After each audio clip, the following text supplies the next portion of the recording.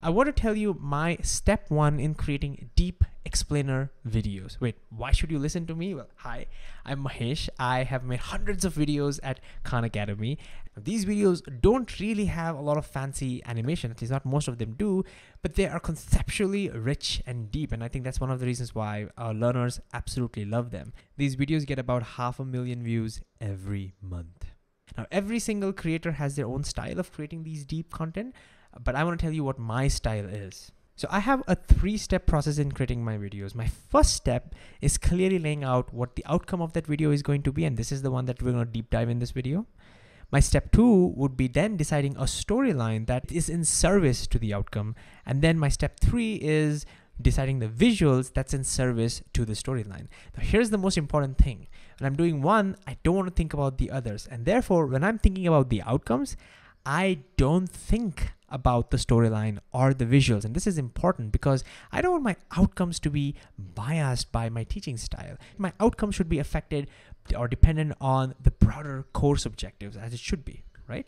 So then when I think about the storyline, I try and make sure that it's in service to the outcomes. And again, I'm trying not to think about the visuals right now for the same reason. I don't want my ability to draw something or create something to affect the way in which I want to tell the story, right? So there could be an amazing animation I want to show, but if it's not in service to the story, it doesn't make sense. So once the storyline is decided, then finally I go towards thinking about what the visuals need to be. Again, it's in service to the storyline.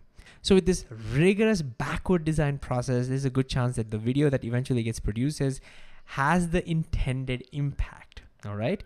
So now let's deep dive into the first step. And in the future videos, if you like it, we're going to deep dive into step 2 and step 3 as well. All right. So let's think about how I write down my outcomes. I have a rigorous process here as well. Okay. So I write down my outcomes in 4 buckets. I use 4 buckets over here. First, the summary of the video. I start with that. Okay. Then what are some confusions and misconceptions in this particular topic? What are the prerequisites? And what are some new words used over here? Let's go through each one of them one by one. So summary, what do I want my learners to summarize after watching this video? This might feel a little weird because this is the first step. Again, backward design. The first thing I do is I imagine that a learner has gone through the video multiple times if necessary. And then I ask that learner, hey, what's your summary? What would I want that learner to summarize, right? I want to be happy with it. That's what I summarize over here. I actually write down the bullet points of what I want to hear from my learner. That then becomes like the North guiding star for the rest of my video creation process. Now, a couple of advantages. One advantage over here is that once I lay out the summary, this will be the summary of my video as well. The second thing, when I keep it very important for me, is I try to summarize the thinking process, not just the facts. And this is important, at least in science, because I want to inculcate, I want to show how experts think. All right, that's important for noise. And I'm sure this is true for every field, whatever branch you want to teach, whatever genre you want to teach.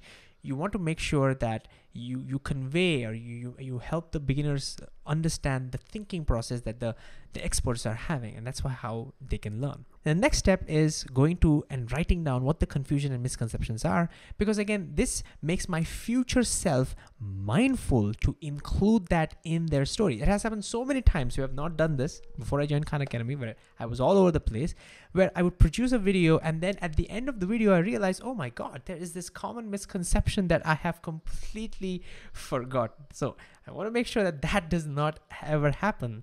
I want to hit misconceptions hard. So I write down what the misconceptions are, and it helps me. The way it helps me is in my storyline, I will always start with that misunderstanding. Misconceptions they don't go away just by telling what the right answer is. You have to first start with that misunderstanding and then show why it is wrong and then arrive at the right thing. The third is writing down, okay, what should the learner already know by now? Prerequisites. This helps me in 2 ways. This helps my future self in 2 ways.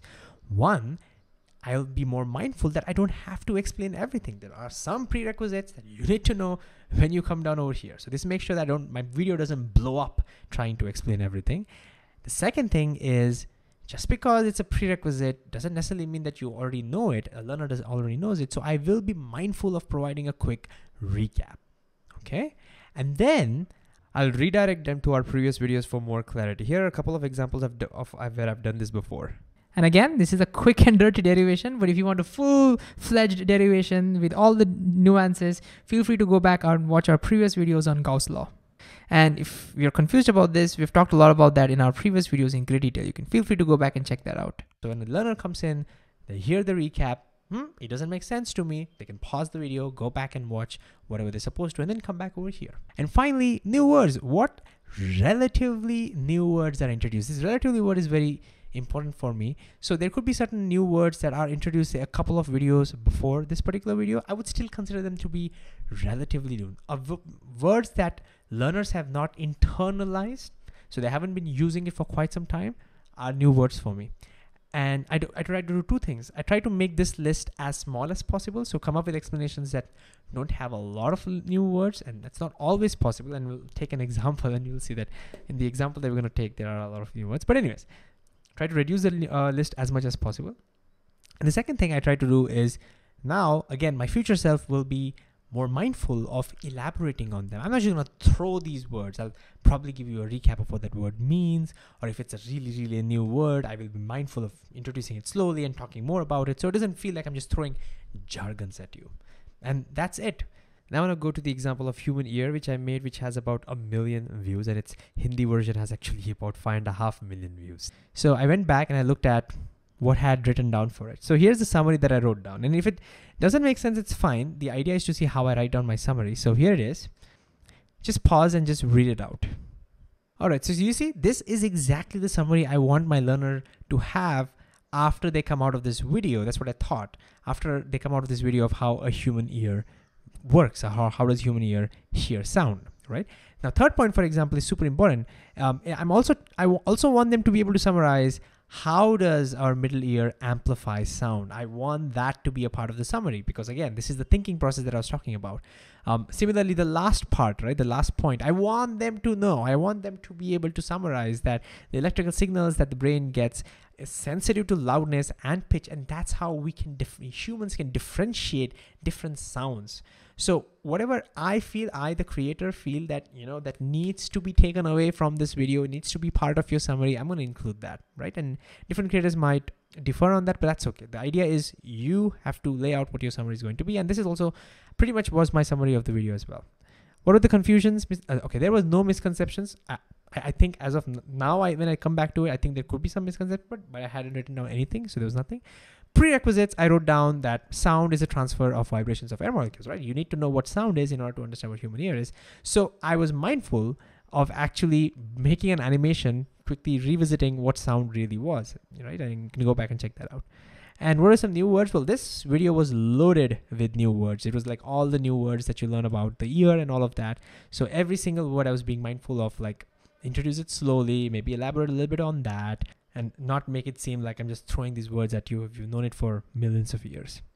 So once I have filled all of these out, I have rigorously scoped the what part of my video, and now I can move on to step 2, where I think about the storyline without thinking deeply about the visuals. Anyways, if you want to hear about my step 2 and step 3, let me know in the comments, and if it has worked out, you'll probably see step 2, step 3 videos somewhere over here.